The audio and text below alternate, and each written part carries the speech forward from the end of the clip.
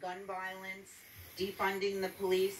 I have a big issue with that. I am concerned for myself, my children, my grandchildren. I'm a New York girl. I went into the city for work, for play, for theater, for restaurants. I am afraid for my life now.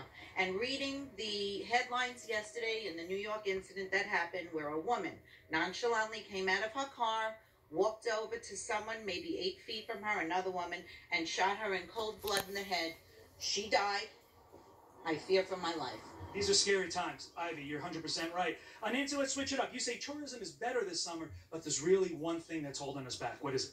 Unfortunately, many of the small businesses that cater to tourism have had difficulty getting people to work.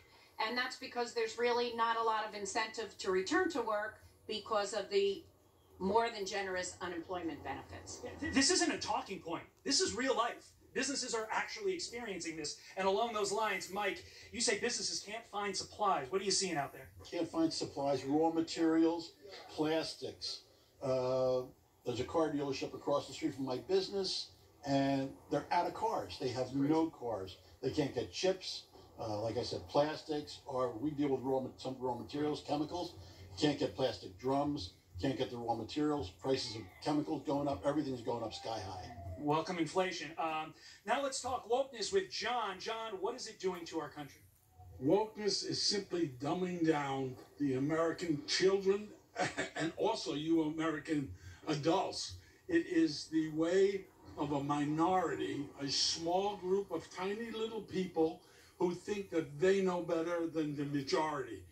Everybody in this room is a good American. Nobody's following that particular line.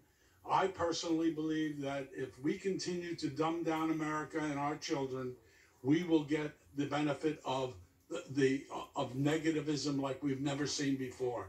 John, thank you very much. Pete, Will, and Ashley, back to you.